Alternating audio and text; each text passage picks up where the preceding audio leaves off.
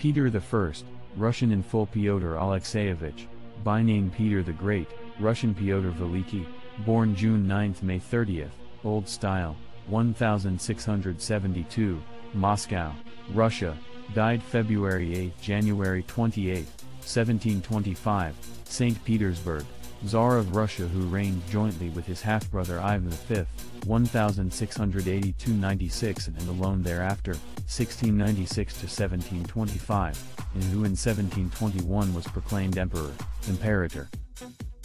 He was one of his country's greatest statesmen, organizers, and reformers. Peter was the son of Tsar Alexis by his second wife, Natalia Kirillovna Naryshkina. Unlike his half-brothers, sons of his father's first wife, Maria Ilinika Miloslavskaya, Peter proved a healthy child, lively and inquisitive.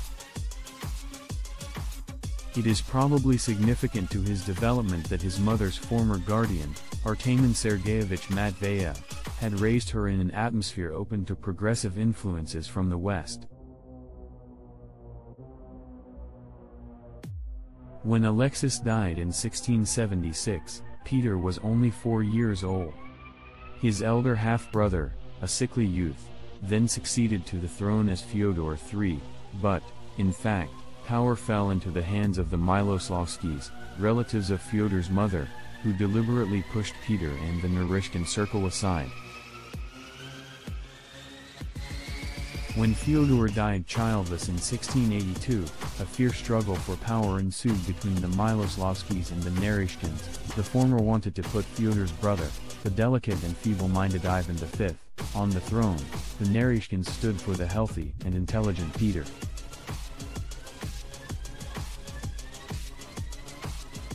Representatives of the various orders of society, assembled in the Kremlin, declared themselves for Peter, who was then proclaimed Tsar, but the Miloslavsky faction exploited a revolt of the Moscow Streltsy, or musketeers of the sovereign's bodyguard, who killed some of Peter's adherents, including Matveyev.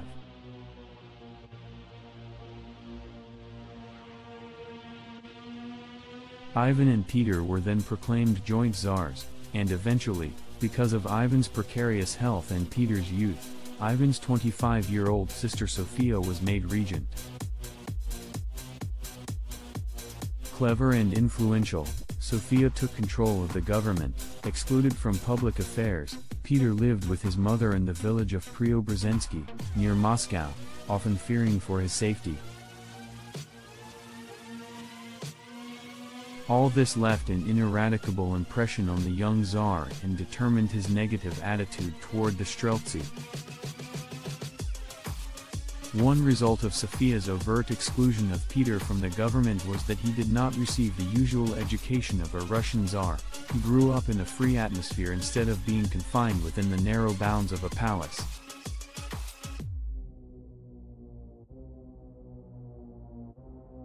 While his first tutor, the former church clerk Nikita Zotov, could give little to satisfy Peter's curiosity, the boy enjoyed noisy outdoor games and took a special interest in military matters, his favorite toys being arms of one sort or another.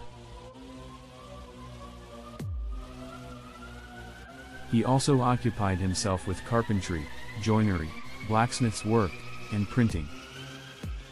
When Alexis died in 1676, Peter was only 4 years old.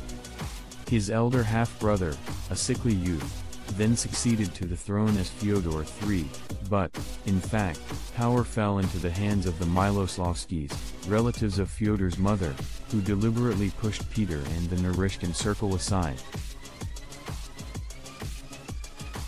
When Fyodor died childless in 1682, a fierce struggle for power ensued between the Miloslavskis and the Naryshkins. The former wanted to put Fyodor's brother, the delicate and feeble-minded Ivan V, on the throne. The Naryshkins stood for the healthy and intelligent Peter.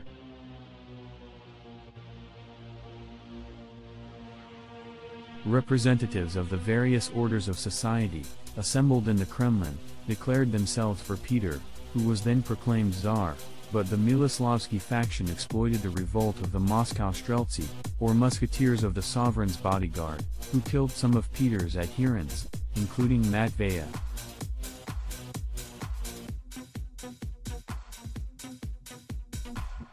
Ivan and Peter were then proclaimed joint czars, and eventually, because of Ivan's precarious health and Peter's youth, Ivan's 25-year-old sister Sophia was made regent.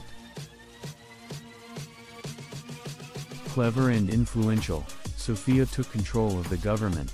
Excluded from public affairs, Peter lived with his mother in the village of Preobrazhensky, near Moscow, often fearing for his safety. All this left an ineradicable impression on the young Tsar and determined his negative attitude toward the Streltsy. One result of Sophia's overt exclusion of Peter from the government was that he did not receive the usual education of a Russian Tsar. He grew up in a free atmosphere instead of being confined within the narrow bounds of a palace.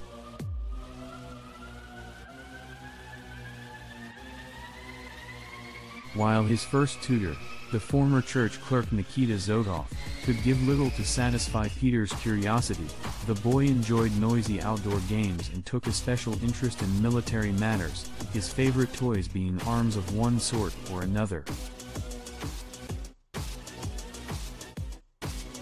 He also occupied himself with carpentry, joinery, blacksmith's work, and printing. In August 1689 a new revolt of the Streltsy took place. Sophia and her faction tried to use it to their own advantage for another coup d'état, but events this time turned decisively in Peter's favor. He removed Sophia from power and banished her to the Novodevichy convent. She was forced to become a nun after a Streltsy rebellion in 1698. Though Ivan V remained nominally joint Tsar with Peter, the administration was now largely given over to Peter's kinsmen, the Naryshkins, until Ivan's death in 1696. Peter, meanwhile continuing his military and nautical amusements, sailed the first seaworthy ships to be built in Russia. His games proved to be good training for the tasks ahead. Peter was of enormous height, more than 6½ feet, 2 meters, tall. He was handsome and of unusual physical strength. Unlike all earlier Russian czars, whose Byzantine splendors he repudiated, he was very simple in his manners. For example, he enjoyed conversation over a mug of beer with shipwrights and sailors from the foreign ships visiting St. Petersburg. Restless, energetic, and impulsive, he did not like splendid clothes that hindered his movements. Often he appeared in worn-out shoes and an old hat, still more often in military or naval uniform. He was fond of merrymaking and knew how to conduct it, though his jokes were frequently crude, and he sometimes drank heavily and forced his guests to do so too. A just man who did not tolerate dishonesty, he was terrible in his anger and could be cruel when he encountered opposition. In such moments only his intimates could soothe him, best of all his beloved second wife, Catherine, whom people frequently asked to intercede with him for them.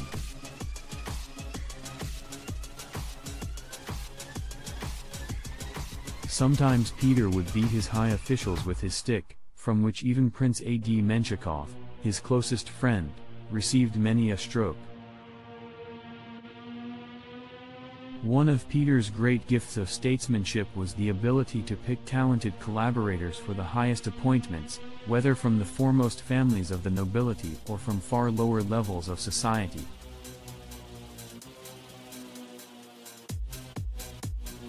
As a ruler, Peter often used the methods of a despotic landlord, the whip and arbitrary rule.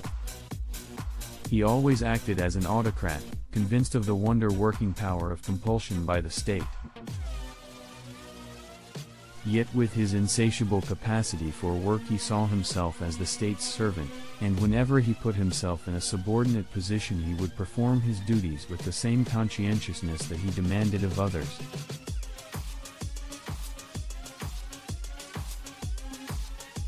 He began his own army service in the lowest rank and required others likewise to master their profession from its elements upward and to expect promotion only for services of real value. Peter's personality left its imprint on the whole history of Russia. A man of original and shrewd intellect, exuberant, courageous, industrious, and iron-willed, he could soberly appraise complex and changeable situations so as to uphold consistently the general interests of Russia and his own particular designs. He did not completely bridge the gulf between Russia and the Western countries, but he achieved considerable progress in development of the national economy and trade, education, science and culture, and foreign policy.